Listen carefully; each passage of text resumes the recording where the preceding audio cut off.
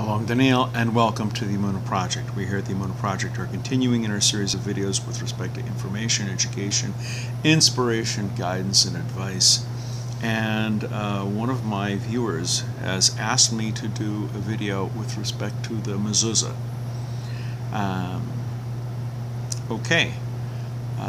What's a Mezuzah?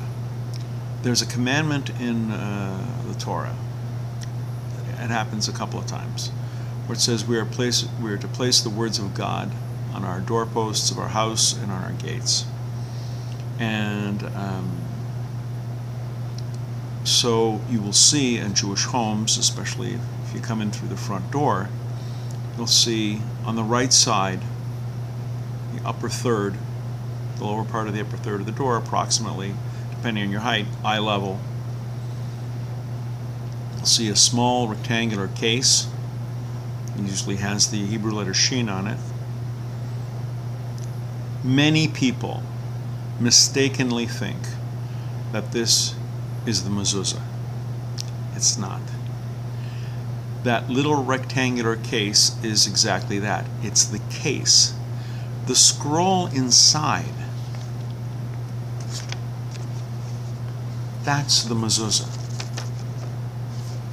So if you have a wonderful, beautiful, decorative case, but the mezuzah is not kosher, it's not handwritten on a parchment by a specially trained, highly trained sofer, a scribe, if there's so much as a crack or a missing part of a letter, it's not kosher. You can have a $500 case and inside it's trafed up, and that's not a kosher mezuzah. Many reputable dealers, bookstores, will refuse to sell only a case. They'll say, I want to buy that mezuzah case. Okay, it's $10. Mazel tov. How much is that going to be?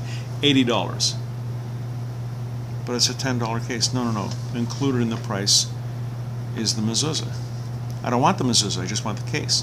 Many reputable dealers will refuse to sell a case without a kosher mezuzah.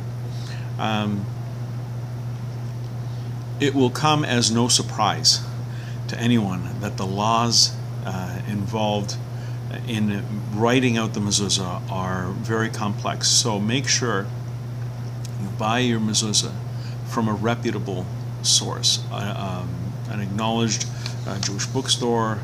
If you can get one from a scribe, it's more common to get one from a bookstore. You can get them online, but just make sure they're kosher, because you'll be spending a lot of money for nothing. Mezuzahs can range from anywhere from $30, $40 American and up. Where is it placed? Let's talk about the front door. In the front door, the post, the doorpost, actually the word mezuzah means doorpost. It reminds us of the story of the Exodus, where the Jews put the blood of the lamb on the doorposts and the lintels of the doorpost. It's done on the right side as you're coming in. It's on the top third of the doorpost, usually in the lower part of the top third. It can't be closer than a handbreadth from the top. That's higher than that is too high. Lower than that is too low. And the rectangular case should be, the top should be pointed toward the inside of the house or the apartment. Right hand side as you're going in, top facing inside as you're going in, upper third. But you don't just have one on your front door. Any entranceway to the house, if there's a side door, if there's a back door, off a porch or something like that, off a deck, they should have mezuzahs. Mezuzah, singular, mezuzahs or mezuzot, if you want to be Sephardi and Israeli about it. Also, the rooms inside the house, the kitchen, the living room, bedrooms, but not the bathroom. That's considered disrespectful.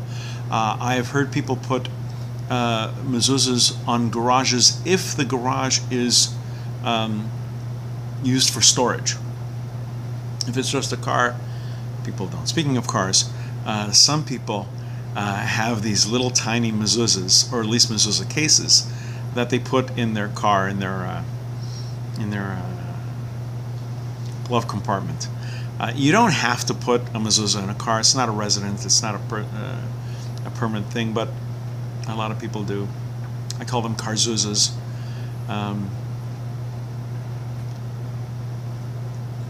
The scroll, the handmade scroll, this, by the way, is a photocopy. This is not an actual parchment scroll. The scroll contains 2 paragraphs of the Shema, and in the 2 paragraphs of the Shema, in addition to reminding us about the exodus of Egypt, it also has the commandment for mezuzahs. You'll see at the end of the first paragraph, Al mezuzahs besecha uvesharecha. And similarly at the bottom, Al mezuzahs besecha uvesharecha, on the doorposts of your house and your gates. So what constitutes a house? If it's your home, you own the house, it's yours. It has the mezuzah. If it's rented, it's a rental apartment, you have to put it on. If you're there for 30 days or less than 30 days, let's say if you're there for less than 30 days, you don't have to put up a mezuzah outside of Israel. Inside of Israel, my understanding is that even if you're there for under 30 days, you put up a mezuzah. A completely temporary dwelling, for example, a sukkah, does not need a mezuzah.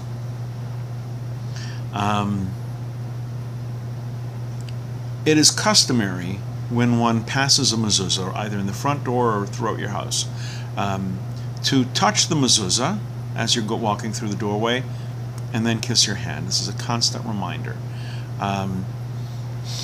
There is a famous story, I think I may have made reference to it once or twice in some of the videos. Why the 45-degree angle? In many Sephardi homes in Israel, the mezuzah is straight up and down. There's a machlokes, there's a dispute between Hillel and Shammai.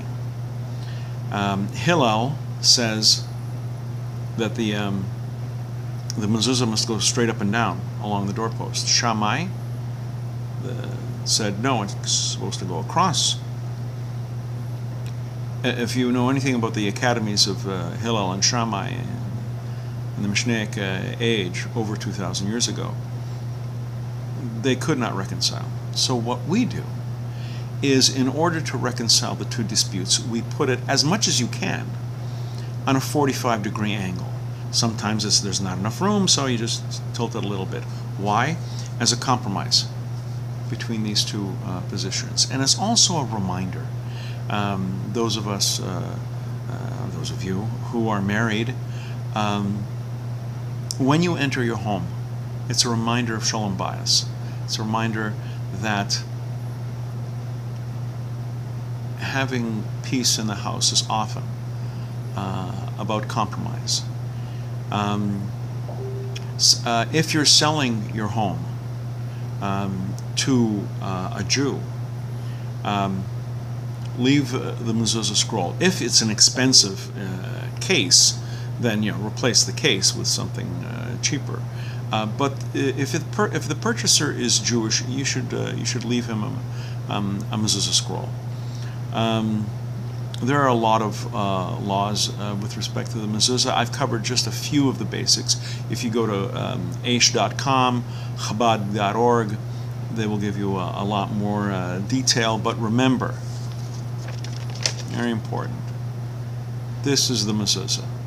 The case is not the mezuzah. The mezuzah is the scroll. It's rolled up from the right side over. It's often placed in a plastic case. And on the back of the scroll is one of the names of God, Shaddai. If you have a glass or a clear plastic case, that will sometimes, you can see through that. But if you don't have one, get one, if you're Jewish. I understand that some Noahides put mezuzahs on their homes. You're not obligated to, you're not forbidden to, but even for a Noahide, it has special significance. And I know a young lady who's very dear to me, and I don't think I've ever seen her walk through any of the doorways of her house without touching and kissing the mezuzah. It means a lot to her. It should mean a lot to all of us. We're going to be doing more videos along these lines. Please come back. Please watch. Please learn. And until next time, on behalf of the Emunah Project, I almost said on behalf of the Mezuzah Project. On behalf of the Emunah Project, I'm Daniel, and thank you too much.